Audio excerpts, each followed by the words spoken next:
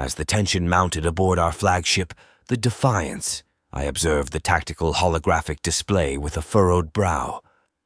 The Noans and Morals aren't making any sudden moves, I reported to Admiral Docker, my voice echoing through the command center. They have been stationary for 26 hours. We will continue to monitor their movements, sir. I continued my report as Admiral Docker listened intently. By the looks of things, our best guess is they may be waiting for reinforcements to strike again. Their ground forces have been defeated. Only the Noans were captured as the Morals never surrendered and fought to their last man. The intelligence gathered from the Noan interrogations, it would seem possible the Noan fleet could be working out a deal with all known Noan pirates in the nearby systems. The Noan government has offered the pirates contracts as privateers in times of need in the past. Admiral Docker nodded grimly, his gaze fixed on the holographic representation of the enemy fleet. Agreed, he replied, his voice resolute. We can't afford to underestimate them. Get our fighters and interceptors ready for launch. We'll need to maintain a defensive perimeter while we assess the situation and plan our next move. Find out what we can about all known pirates in any nearby systems. With a sense of urgency, I relayed the orders to the crew, knowing that the fate of the human Alliance fleet rested on our ability to outmaneuver and outsmart our adversaries. As the hours passed, the tension aboard the Defiance remained palpable. Every member of the crew was on high alert, ready to spring into action at a moment's notice. Sir, we've intercepted some encrypted communications between known Noan pirate factions, I reported to Admiral Docker, my fingers flying across the control panel as I decrypted the data. It looks like they're mobilizing their forces and preparing to join the Noan fleet on the outer edge of Barnard's star system. Admiral Docker's jaw tightened as he absorbed the information. This complicates things, he muttered, his expression grave. We'll need to adjust our strategy accordingly. Get me a comprehensive analysis of the pirate fleet's strength and capabilities. We need to know what we're up against. With a sense of urgency, I relayed the orders to our intelligence officers, knowing that our ability to gather accurate information would be crucial in determining our next course of action. As we monitored the enemy fleet's movements, tension gripped the command center of our flagship, the Defiance. The addition of 16 Noan pirate cruisers to the enemy ranks had significantly increased the threat level, although many of the ships were not military grade and some were in disrepair. Admiral Docker, the Noan fleet is growing stronger by the minute, I reported, my voice tinged with concern. They're still biding their time, waiting for more reinforcements to arrive, sir. Admiral Docker nodded, his brow furrowed in deep concentration. Understood, he replied, his voice firm. We need to act swiftly before the enemy gains any more ground. Deploy the Trojans as soon as they're ready. It's our best chance to turn the tide in our favor.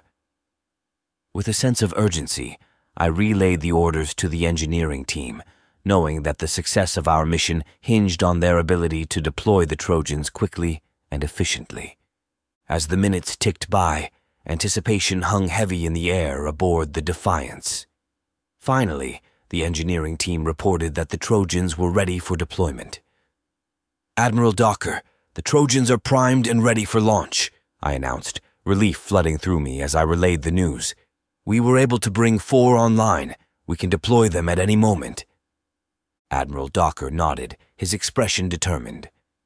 Excellent, he replied. Initiate the deployment sequence.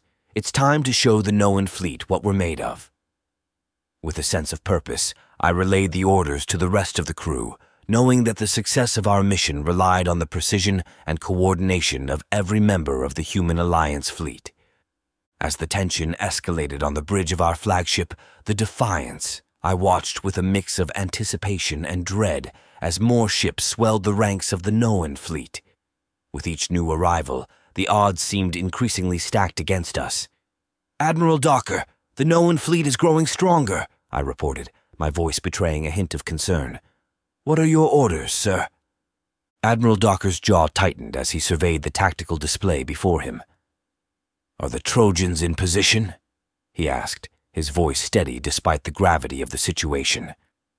I nodded, confirming that the Trojans were ready to be deployed. With a determined expression, Admiral Docker gave the order to initiate Operation Trojan Horse. Moments later, the space the Noan fleet occupied lit up with the fiery explosions of 4 pirate ships, sending shockwaves through the Noan fleet and plunging them into chaos. The sight of the Noan fleet reeling from the devastating blow of the Trojans filled me with a sense of cautious optimism. "Admiral Docker, the enemy is in disarray," I reported, my voice tinged with urgency. "The flagship along with 2/3 of their fleet have received heavy damage." With a decisive nod, Admiral Docker issued the command to launch our counterattack. Our ships surged forward, weapons blazing as we engaged the enemy in a fierce battle for control of the skies. The clash was fierce, with explosions lighting up the darkness of space as our forces fought valiantly against the Noan onslaught.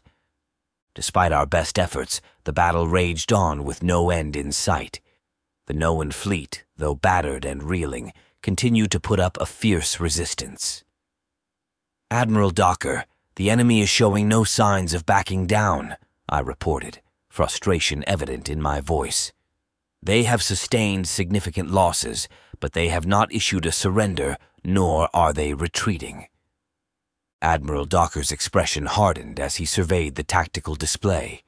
"We can't afford to let up now," he declared, determination burning in his eyes. "Continue the assault. We'll fight until the very end if we have to." With renewed resolve, our fleet pressed forward, determined to emerge victorious no matter the cost. As the battle reached its climax, the Noan fleet finally began to falter under the relentless onslaught of our forces. "Admiral Docker, the Noan fleet is retreating," I reported, relief flooding through me as I witnessed the tide of battle turning in our favor. "The Morale fleet are down to only 5 ships, but they refuse to surrender." With a sense of triumph, Admiral Docker gave the order to pursue the fleeing enemy ships. Our fleet pursued them relentlessly, ensuring that they could not regroup and mount another assault. In the end, the Noan fleet was forced to retreat, leaving the Morales to face us alone. Despite our attempts to negotiate their surrender, the Morales refused to back down, leading to their ultimate defeat. As we stood on the deck of the Defiance, we viewed with pride the Noan representatives sitting across the table with human alliance officials. The weight of history hung heavy in the air. The negotiations had been tense, but finally, after days of discussions, an agreement had been reached. With a sense of relief, I watched as the representatives from both sides prepared to sign the Runaway Star System Treaty.